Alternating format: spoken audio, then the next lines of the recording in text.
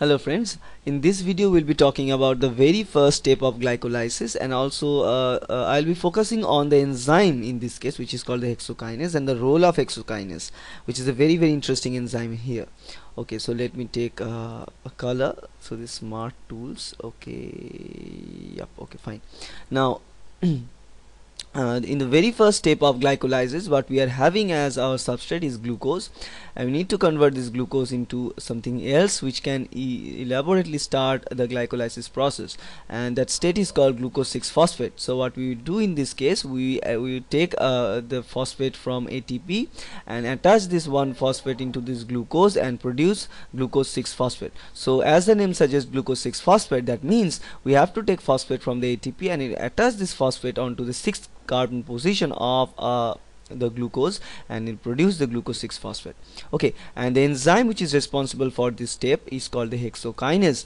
Now the enzyme hexokinase is a very interesting one. Now, in this case, hexokinase need the presence of magnesium ion for its catalysis, and magnesium ion is helping them to establish this particular function.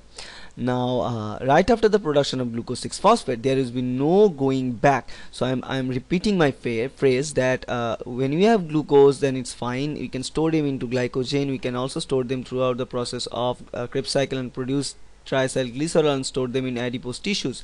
But once you produce this glucose 6-phosphate, there will be no going back, because this glucose 6-phosphate is energetic, and this glucose 6-phosphate is destined to go throughout this glycolysis stages, right? So be careful about, or all those cells are very careful about producing this glucose 6-phosphate from glucose, because this is a very important step which tells you that now glycolysis must start. Okay, so this process del G negative, del G value is also very negative, so it's very good. So it's very fine to do this because we are utilizing ATP here, so it's no problem about that. Okay, but the most important thing about all I must talk about is hexokinase.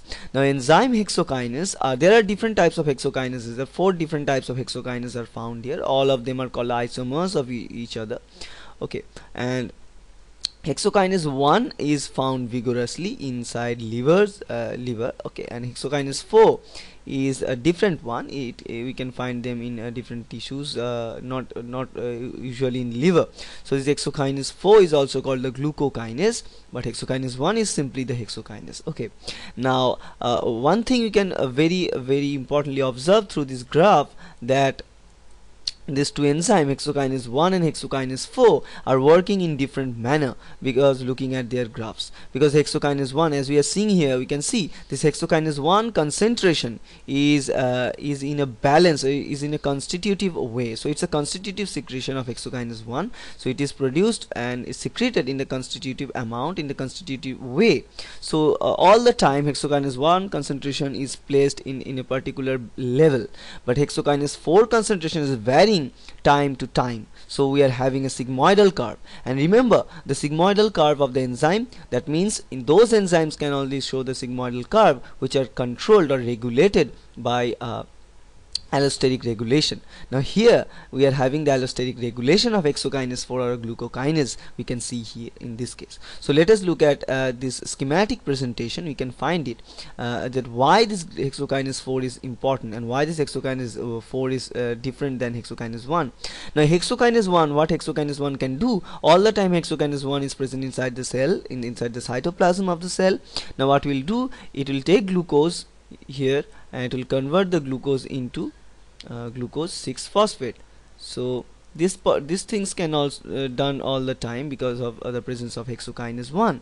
But hexokinase 4, all the time hexokinase 4 is not destined to do this. Hexokinase 4 can sense the situation, it can sense what is need to be done, and then only it take its decision and do the job.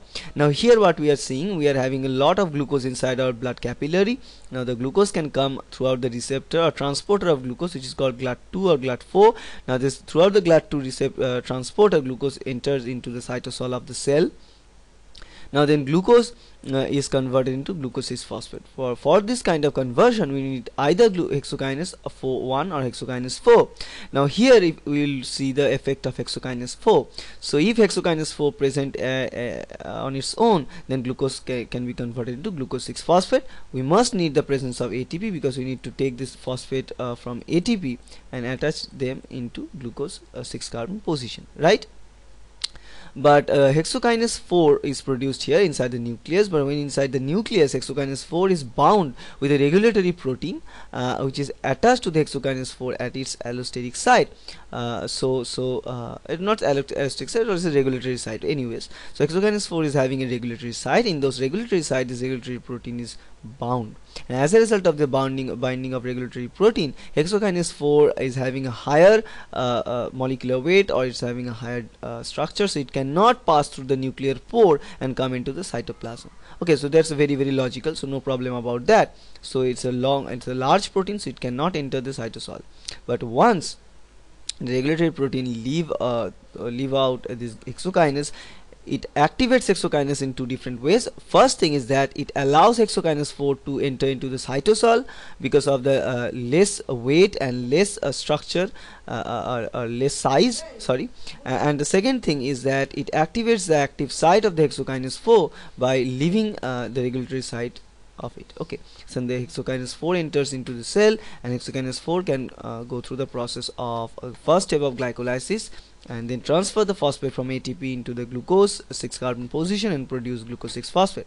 But remember one thing very carefully here again: if we are having a lot of glucose, if we are having a lot of fructose 6 phosphate, which is the further intermediate product of glucose 6 phosphate, now these things can trigger the uptake of hexokinase, because when there are a lot of glucose inside our cytosol, that suggests us that we must degrade those glucose, we must take out energy from those glucose with the help of glycolysis, and we must produce acetyl CoA through the process of glycolysis. And for that it needs to signal hexokinase that hexokinase must come and go through the process of glycolysis, or the first step of glycolysis. So for that we need to remove this regulatory protein and take up only hexokinase 4, and they can take it by the signaling of glucose and fructose 6 phosphate. So glucose signifies that there are a lot of glucose, so we need hexokinase 4 to take this glucose into glucose 6 phosphate. That's why glucose will come and help this hexokinase 4 to leave this regulatory protein, and then only hexokinase 4 can enter, and it will carry on all these processes. Okay, so this is how hexokinase 4 is controlled and regulated, and I hope it will help you. Thank you.